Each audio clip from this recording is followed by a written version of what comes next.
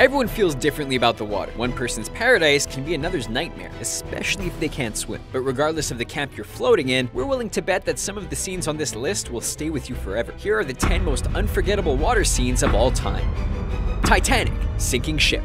Titanic is one of the most epic love stories ever, and made box office history when it was released in 1997. James Cameron's use of special effects was amazing throughout, but it's the sequence where the ship begins to sink that stands out the most. After a fatal collision, people on the ship are seen either scrambling for safety or preparing to meet their maker. Occasionally, the movie cuts to a perspective from one of the lifeboats, and the magnitude of the situation becomes even more extreme. The tragic scene is an all-encompassing experience, especially if you have surround sound. Jaws, Chrissy's last swim. Drinking, darkness, and the ocean are three things that do not go together. And if you've ever seen Jaws, you've probably thought twice about a late-night swim. If you haven't, take the opportunity to learn from Chrissy's mistakes, because you never know when a human-eating shark is going to pop up. And when you're the only target because your stupid drunk boyfriend fell asleep on the beach, you'll wish you'd listened to us. For a movie set almost entirely on the water, there were lots of scenes to choose from, but this one scarred us for life. Casino Royale, Beach Bond. The Bond movies aren't known for their subtlety. Fast cars, fistfights, and explosions make up more than half the appeal. A new actor plays 007 every so often, and the change-ups always make entertainment headlines. The one thing that is for sure is that there will be a sexy new Bond girl in every installment. But in Daniel Craig's inaugural appearance as the super spy, he wasn't content to let the ladies have all the attention. Usually there's a gratuitous shot of a bikini-clad vixen, but Casino Royale evened the score a little bit. Not only did it mark the return of short swim trunks for dudes, it reinforced that the actor was physically capable of playing the part. Harry Potter and the Goblet of Fire, the second task. Magic is awesome. It's intricate and varied, and every writer uses it differently. In the world of Harry Potter, every wizard does too. During the Triwizard Tournament, fans watch as a handful of special students compete for the title. The participants are given tasks with only their wits to guide them. The second task has the wizards on a mission to save a loved one hidden somewhere in the Black Lake. Being a magical universe, there are some cool creatures lurking in the depths, and watching as the champions bend magic to their will is also pretty awesome. The Abyss. Brigman drowns. James Cameron, we meet again. Except this time, it's something that's already underwater that sinks, and there may or may not be aliens involved. The diving team in the Abyss seemingly hit every single underwater snag possible, and it's a pretty intense movie as a result. After a submarine sinks, American Navy SEALs team up with the crew of an underwater oil rig to investigate what happened. At one point, 2 of the crew become stranded with only enough oxygen for one of them, and the other drowns while being towed en route to safety. And the high-tension CPR scene that follows is equally emotional.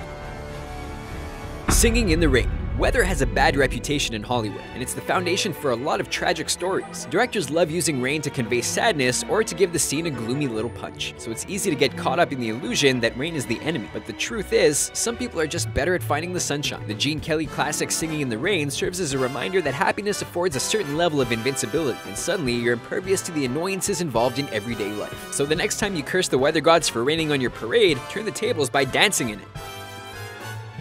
Castaway, Losing Wilson. When Castaway was released, people were wondering if one person could actually carry an entire movie. In Hollywood, when you want something done right, you hire Tom Hanks. The veteran actor captivated audiences to the point of hypnosis. It hurts to watch his character struggle, and viewers are drawn in by his strategic survival methods. When he feels triumphant, so do we. So when he loses his only friend on the way, it hits the audience just as hard. Once you step back and realize that millions of people have cried over a volleyball, the talent on display is hard to ignore.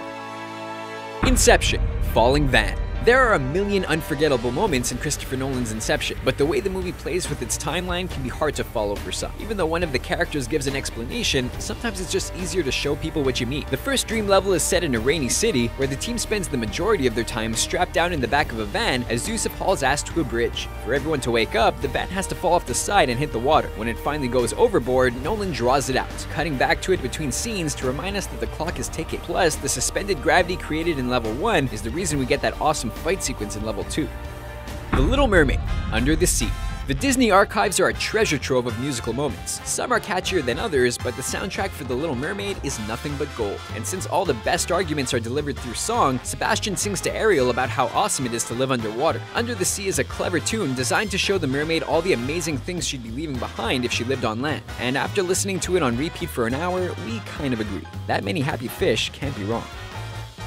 Fast Times at Ridgemont High, The Pool.